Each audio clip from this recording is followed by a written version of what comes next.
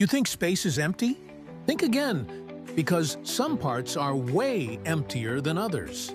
Imagine a region of space so vast. It's been called the Great Cosmic Void. This isn't science fiction, it's the Boötes Void. It's a mind-bogglingly huge, nearly empty sphere, about 330 million light-years in diameter. If our Milky Way galaxy were at its center, we wouldn't have even known other galaxies existed until the 1960s. Scientists expected to find thousands of galaxies in a patch of sky this big, but they only found about 60. It's like walking into what should be a bustling city and finding only a handful of people.